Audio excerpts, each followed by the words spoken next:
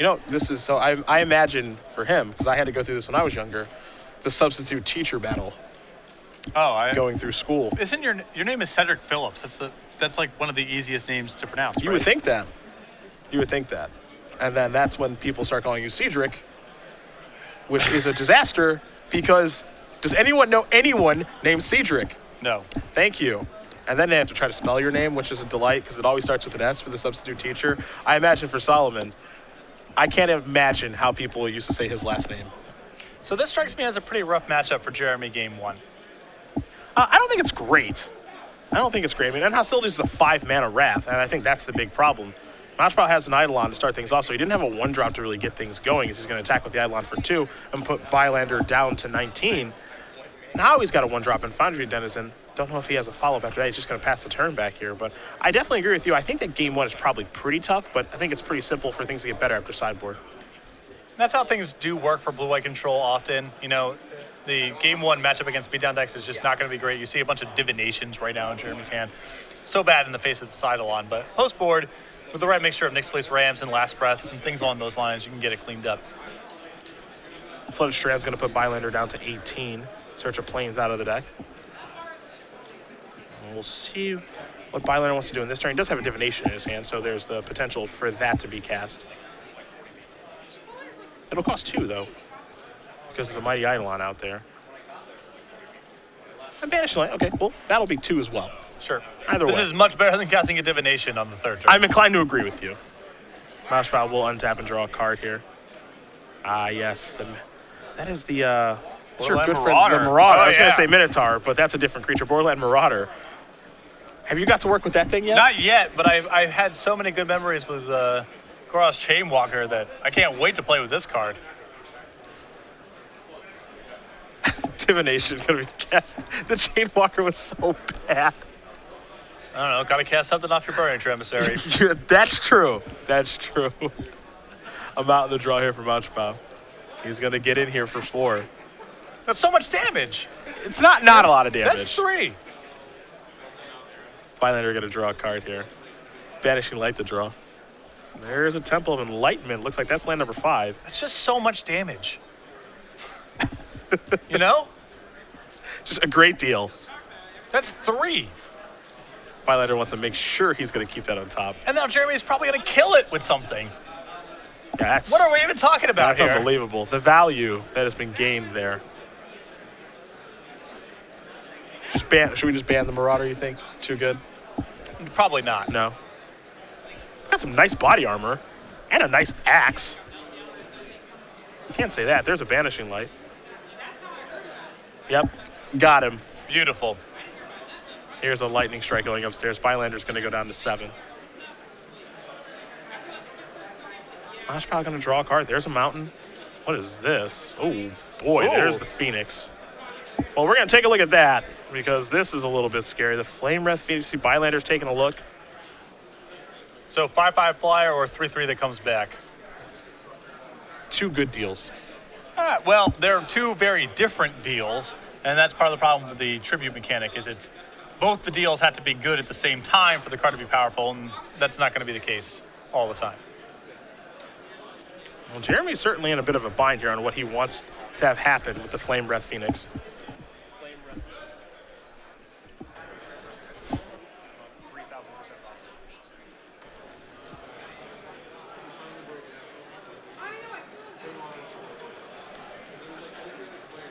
Yeah, tribute. So there's an attack for 2 because the red creature came into play. Yeah, with Jeremy's hand having Elspeth, I guess he's forced to just make this a 5/5 with the intent of playing Elspeth and minusing. Well, he drew the 6th land. Also, if he draws End Hostilities, then he just kills it, which is another factor. There's Elspeth. And there's the minus. It's going to take care of the Phoenix.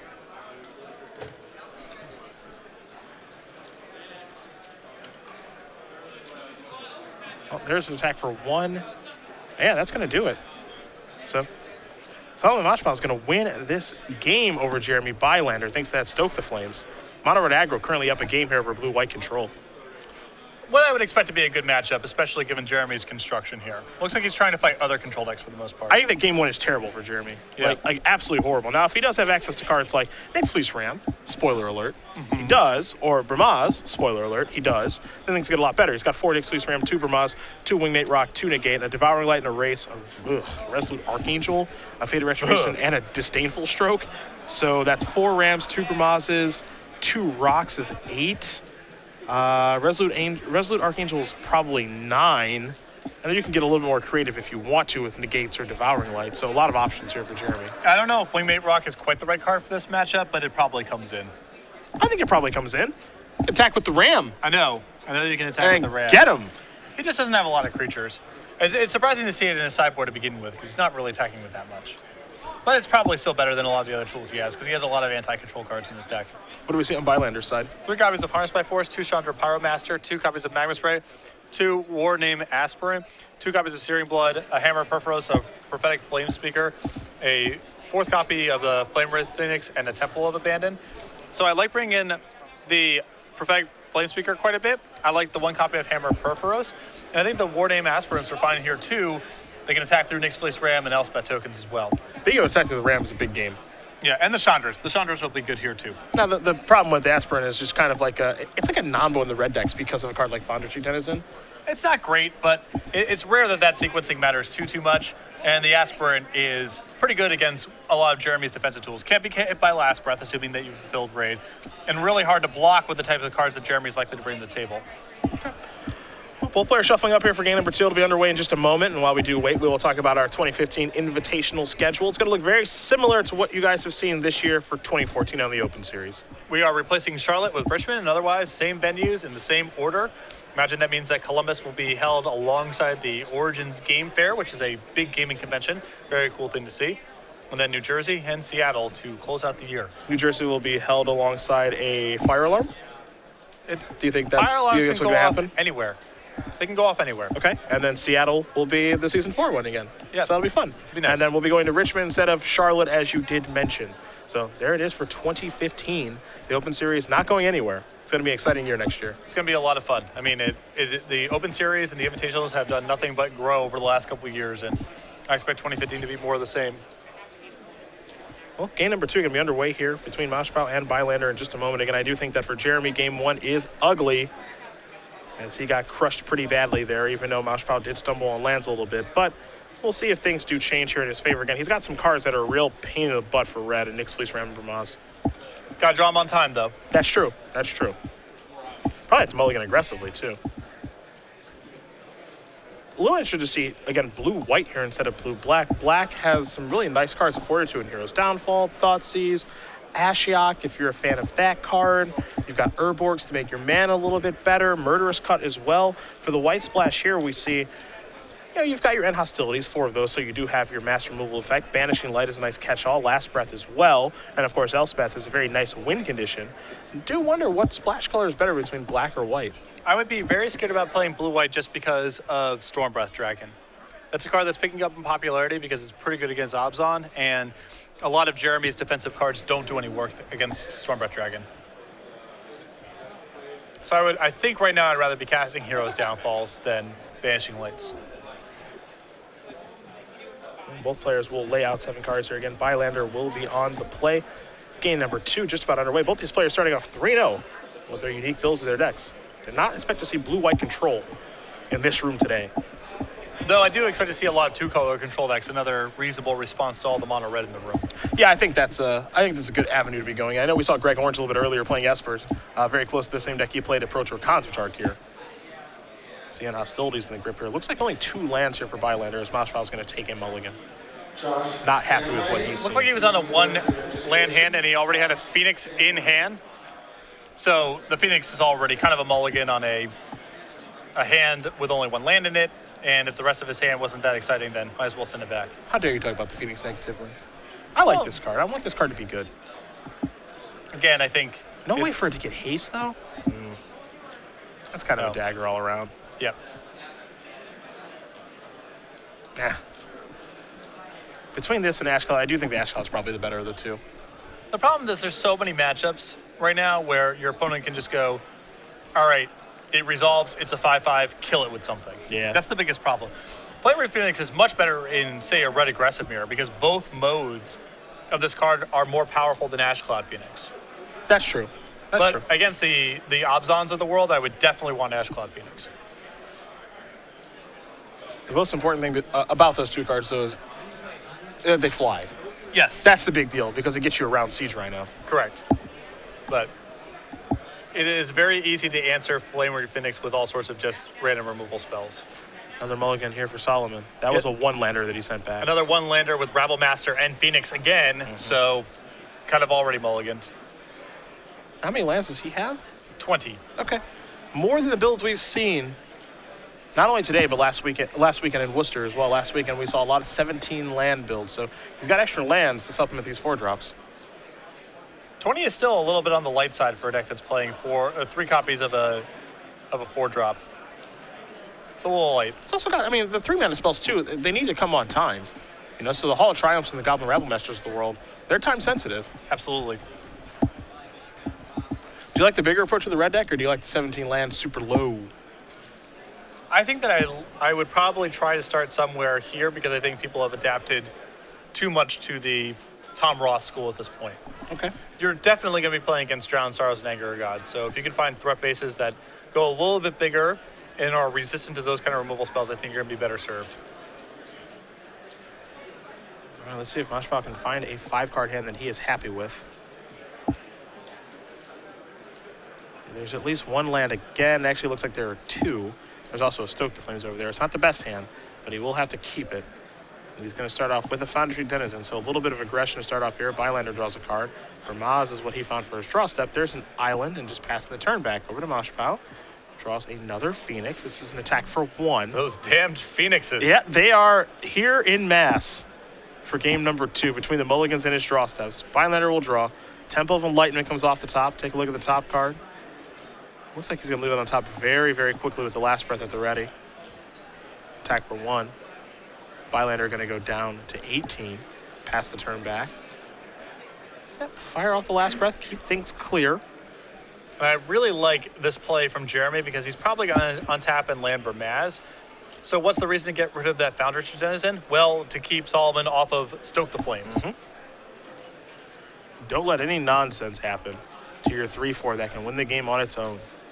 Borderland Marauder shows up off the top of the deck. Bylander will draw a card, another copy of Flooded Strand. That was his draw last turn, so running lands there for Jeremy. He will sacrifice both. He's going down to 16. There's a Plains, there's an Island. So mana online for the 2-color deck. And we'll see what the play is here. But it is going to be hard for Saolomon to beat Vermaz. Yep. The standard story for red aggressive strategy since Vermaz has been printed. I actually think what Bylander has here is a Prognostic Sphinx. So there that is. Here's an attack for 3 along with the kitty cat. He says, I'm just going to eat the kitty cat, if you don't mind. So away that goes. 3 damage will come across. Of course, Marauder is actually a 1/2 Fire Driven Shade of the draw here. But this is the issue with the red decks, is when you get into a longer game against these control strategies, or even against the mid-range strategies, when they're at 16, it's a little too hard to come back. I'm not even showing Jeremy another card. If I'm Saolomon, I'm picking up my cards and go to the next game. Don't want to give away any info? There's nothing to be gained here. I don't think Saolomon could stack his deck and win this game. So just gotta let it go. Next Fleece Ram the draw here for Bylander. There's certainly, the only counter argument to that, and I agree with you, is there's information to be gained on Solomon's side about what Jeremy has potentially. That is true. I don't think there's a ton, because I think you can put him on a range of cards, but it's nice knowing for sure that he has Nyx Fleece Ram, though I'm not sure how much that information actually helps you, because I'm not sure that he can actually beat it. Well, it is good to know. For example, maybe Saolomon took out his 2 copies of Titan Strength, and maybe he can bring those back in if he wasn't sure about Nyx Fleece Ram. Sure. See the attack here, and of course the Scry with the Prognostic Sphinx. The old Scry 3 on the 3/5 flyer. I'm probably going to draw a copy of Eidolon of the Great Revel. Sweet. Well, it is powerful.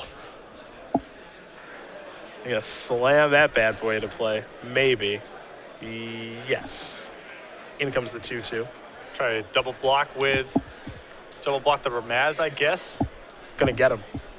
Next loose ram trigger. Bylander gonna gain a life. Hey, let's get another one off this Tranquil Cove.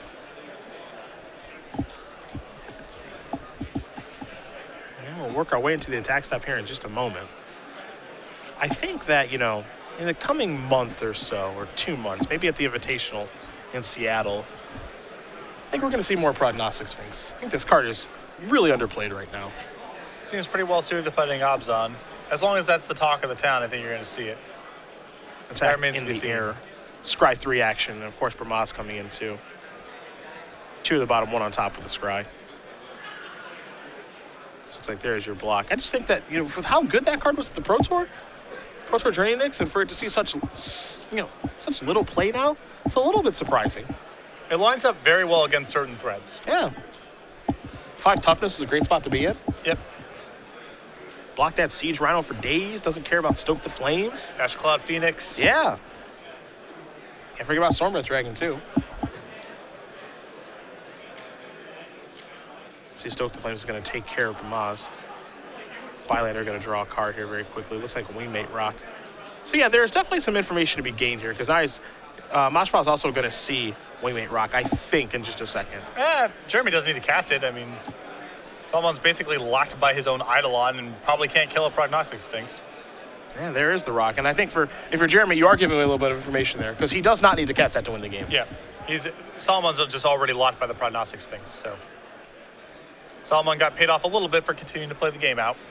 So good on him. I do think that the thing now for Saolomon, now that he does have the information that, okay, he's got Prognostic Sphinx, he's got Wingmate Rock, he's got some cards I'm scared of, is that I have to mulligan aggressively into really aggressive hands, because the longer the game goes, it's over. And, you know, he probably already thought that, you know, because he's playing against a control deck, but now he knows for sure that if we go to like turn 5 or turn 6, the chances of me winning are pretty slim. Correct. That was the case kind of anyway. The only card that I think fluctuates in value based on the cards he saw is maybe he's more inclined to bring in Titan Strength.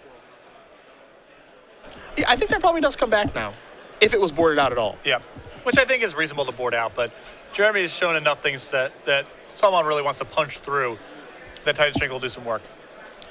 Well, both players will shuffle up here for game number 3, and while we do wait, we will talk about our furry friend, number 4 in our Squirrel series, Squirrel Confidant. That's recently been added to a collaborative playmat that will be given out in regionals this coming winter. You see the Squirrel here hanging out up to no good, and get these tokens every time you sign up for a Legacy Open. You get 2 of them. And if you want to buy the dice bags or playmats or sleeves or deck boxes, head over to StarCityGames.com now. Go check it out. Some people wondering if this is the end of the Squirrel series, since this is the end of 2014. We don't know. Yeah. We're kept in the dark about these things. We just, you know, we get told at a show one day that we gotta talk about our good friends here, the Squirrel family. These promotions, they just pop up on the screen. We gotta talk about them. I get scheduled to work Friday nights at Grand Prix. Just find about that when the ad goes live. Yeah, you better be there. I'm not really kept in the loop here. So you better be there, or else. If you want information, I can't help you because I'm kept in the dark. Hopefully, we'll have more Squirrel things, but we could have the Turkey series. I'm waiting for out. I'm still waiting for the Hippo series. Oh, the Killer Creature Collection series? Yes. Yeah, we still have a little bit of work to do, I think, on that. Yeah, well, it was initial talks internally. It was a tough sell, but I think there's still time to get everyone on the same page. Now, do we go with Hippo or do we go with Feldegriff? Hippo. Yeah? Hippo. Okay, Like a cartoonish hippo. I just want to make sure that we're on the same page here. Yeah. I would be okay at this point settling for a giraffe as well. Not dangerous enough. Not lethal enough. True.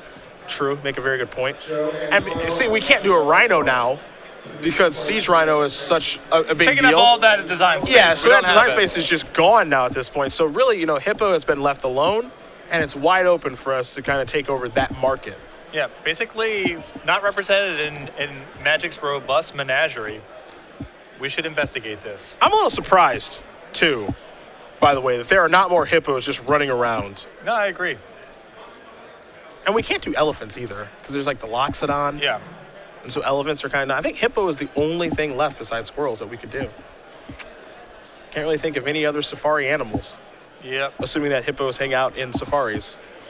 You had to keep them caged up because those things will just kill people. But yeah, they're in zoos and stuff. Well, they are violent. We know that. We could have a snake series. There really aren't a lot of magic snakes. I guess that's true. You would think that there would be more snakes in Magic, but really, most of the snakes, what's the best snake creature in Magic history? I have to think about that. Like Mystic Snake, maybe? Mystic Snake's probably. It is not Snake Basket. Mass Asp. It's not, just stop. What is wrong with you? I'll have to think about it some. See, Tranquil Cove is going to bring Jeremy up to 21. Jeremy's kept a very slow hand here. He kept a 2-lander. He, fortunately for him, drew a third land on his first draw step, but a lot of 5-mana spells in his deck. Or his hand, rather. A little risky. Can you run out of the gym here? Elspeth, Wingmate Rock, End Hostilities. Oof. Not a lot of defense here. Moucheupao have a 2-drop? He does. There's the Eidolon. All right. I mean, Jeremy does have a Last Breath, but he's got a lot of 5s in his hand right now. He's got to take 2 to cast it now. Let's see what the draw is. Copy of Temple of Enlightenment. There's a little bit of attention there. Does he want to play that or not? I think he has to Last Breath this turn. He can't just take this hit. I mean, it's tough because his next lands are both comes into play tapped, so you know, the Devouring Light in his hand, he probably can't cast on turn 3 unless he rips a land. But I don't think he can just take this hit. This is why you see him taking so long on this turn. Am I supposed to play an untapped land plus Last Breath? Or am I supposed to play a tapped land? If I do play a tapped land, do I play Tranquil Cove or Temple of Enlightenment? And it looks like he's going to go with the untapped land and maybe hope to peel an untapped one next turn. Yeah. So there's your plains. And also he has to be a little bit careful too because he probably has to cast Last Breath now. It's really risky because if Saolomon has something like Titan Strength in response to this Last Breath, you can just about lock this game up. I know he wants to get fancy because you have a hope, you know, maybe he has some creature enchantment in his deck or something, but... Yeah, the other red decks have cards like Dragon Mantle and Hammer Hand and stuff like that where you can kind of get them. Yeah. But he's just going to cast the Last Breath on his main phase. I think that's wise. He's got, yeah, there's nothing to be gained by waiting, and the risk is just too high. I'm being told that Sakura Tri-Belder is the best snake. That's probably true. It's a good snake. It's probably true. Coiling Oracle also in the snake debate. Ah, right, Lotus Cobra. We should just be fired. And by we, I mean me. Lotus Cobra's a good choice. Here's an attack for just 2, no pump. You saw the Temple of Abandon. Is there a follow-up? All right, there is. There's another Eidolon. Do we like Eidolon a lot in this matchup? I think it's fine. It's not great, but, you know, I would be hard-pressed to cut it. You see, this is the cost. You saw his draw step for the turn was Bramaz. This is the cost of, you know, one, having a lot of coming to play tap lands in your deck, and opting to go with the untapped Last Breath last turn instead of the tapped land plus Bramaz this turn. And now, of course, he didn't know he was going to draw Bramaz. Exactly. I think if Bramaz is in hand, then that's an argument for saying, all right, I'll take my lumps this turn and try to play Bramaz on 3. But without it in hand, I think he just has to play the Last Breath. Going to pump up the jam there on the Fire Druid Crusader, come across for 5. Will Saolomon. I think he actually has a follow-up play, too. He might have a Borderland Marauder. He's going to have to sacrifice that fetch land to get a mountain out of his deck, and it is a Marauder. And this is kind of the nice thing when you're playing these aggressive red decks, because when you're playing against blue-white, you know that there is no Wrath effect on 4 mana anymore. Now, if he's playing against blue-black, he has to be conscious of a card like Drowned Sorrow. If he's playing against blue-red, he has to worry about Anger of the Gods. But now, you don't have to really worry about anything. Yeah, it's a total freebie for him to extend as much as he wants to. So Bylander's down to 11 here. Mouchepao's made the most of his mana just about every turn. Jeremy's going to draw a card. It's an untapped land. And a couple months ago, I'd be talking about Jace Architect who thought a Supreme Verdict. But both those cards are long gone. Yeah, now it may just be Bramaz. There's Temple of Enlightenment. Take a look at the top card here. Will Bylander.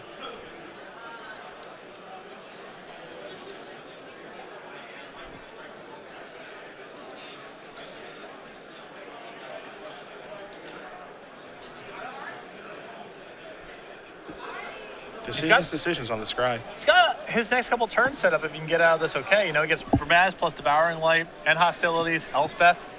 This is the turn he's got to cross his fingers and just hope nothing too bad happens. Isn't that what everyone says when they lose to the red deck? Yep. I got the next couple turns all set up. Just didn't make it to the next couple ones. It only counts as card advantage once you cast them. Yep. The act of drawing the cards doesn't count yet. Hey, turns 5, 6, and 7 were locked up. Yeah, we got him. Then we got him. That's easy. I got mythic rares to cast. You got no shot to win. But can he get there is the question. There's Bramaz. 2 damage dealt, so Bylander's going to go down to 9. And a very quick untap here for Moucheupao. He will draw a card. We'll see if he has a card like Stoke the Flames. Looks like he may have a lightning strike, in the grip. But this is still fine. Jeremy might be compelled to block the Fire Drinker Satyr here because it's just too much damage to let come across. Take Solomon's turn and then end hostilities to clean up the board. And then hopefully for Saolomon, you can finish off with some burn spells. Here's the big attack. What will Bylander block is the question. The most damage potentially that can be dealt is by the Fire Drinker Satyr. Correct. Just because of the 2 pumps. The flip side is you just block the Marauder, and then you can attack with the Baraz next turn, generate a token that they can check the Fire Drinker Satyr.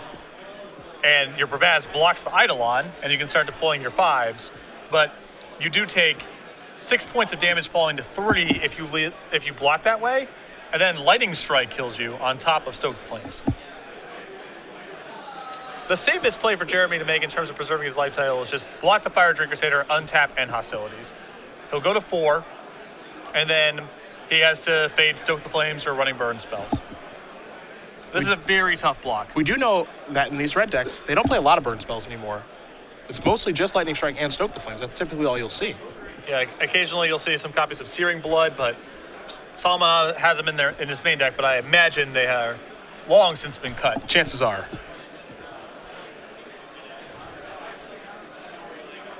So Bylander is taking a look at his hand again. He's got a Wingmate Rock over there and Hostilities and Elspeth too.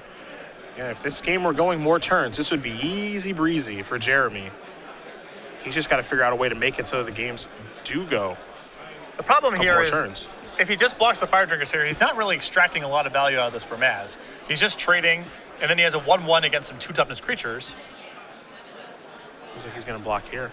Yeah, and I think at this point, Saolomon can just go ahead, dump all of his mana into the Fire Drinker Satyr, have Jeremy fall to 3, and then hopefully try to time this Lightning Strike somewhere down the line where it kills Jeremy. I'm just making sure it doesn't run any counter magic. There's 1 pump. Got to give him 1 more. Yeah, I would want to dump as much as I can into this, if possible. Getting your opponent to 3 with Lightning Strike in hand is just such a great position to be in. Yeah.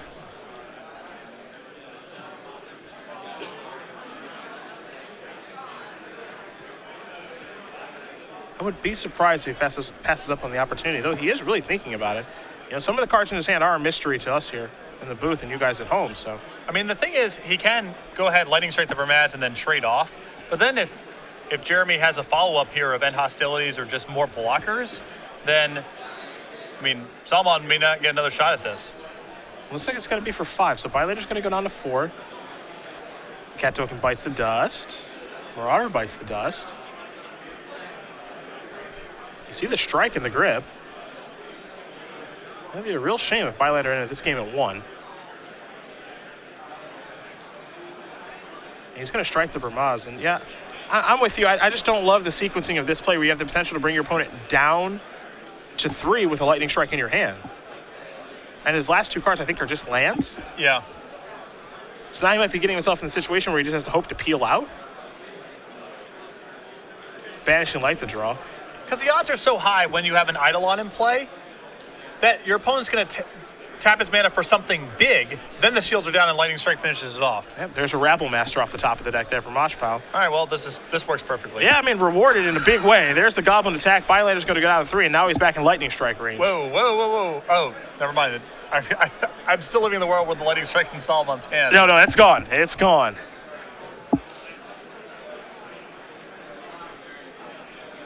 Whoa, don't let him untap. Yeah.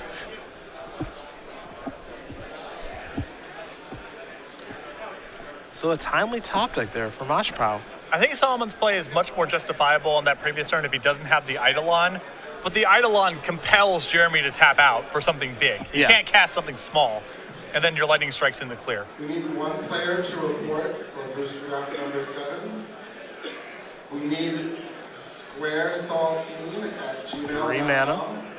Please report. See, banishing some light. Jeremy's hand's just not that efficient. It's just he's only in one spell a turn territory. There's an attack for 1. Bylander's going to go down to 2. Just pass the turn back. Bylander draws a card. Copy of Evolving Wilds. A touch awkward. Womp womp. Yep. That's not untapped land number 6. I mean, Prognostic Sphinx is not a bad consolation prize here, but I'm sure Jeremy would prefer to just land the Elspeth here. Might actually have to consider the rock, too. Prognostic Sphinx is so much safer. I guess he gets to untap and start attacking for 1 and gaining a little bit of life. Yeah, he gets to gain life, which I suppose it doesn't really keep him in range out of Stoke or doesn't keep him out of range of Stoke or Lightning Strike. So Evolving Wild's going to get sacrificed. So you saw Foundry Denizen come off the top there for Saolomon. If you're Bylander, you're just trying to fade any draw, any burn spell. Well, I guess this is somewhat better because what it allows Jeremy to do is play Elspeth next turn plus it. And then the following turn, the attack with Wingmate Rock plus the tokens pushes him out of range of everything. Yeah.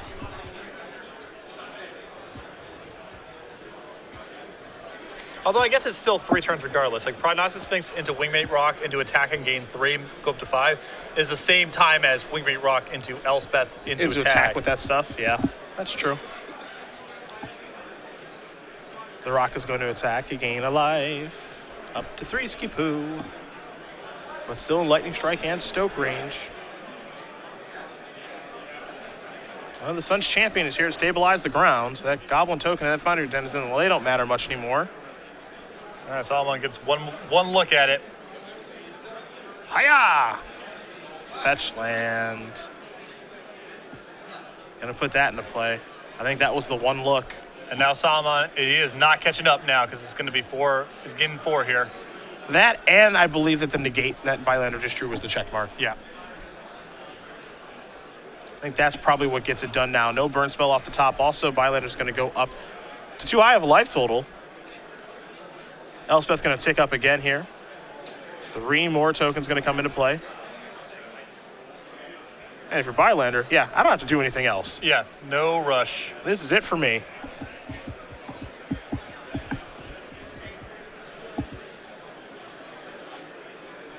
Life is pretty good here for Jeremy. Able to just hold on just enough. Moucheupao going to draw a card. Didn't get a great look at that. You know, for Saolomon, as he drew a copy of Flame Wrath Phoenix, I think when he goes back and watches this match, I think he'll see the mistake with the Fire Drinker. You just have to get as much damage as you can when you have the opportunity. Yeah.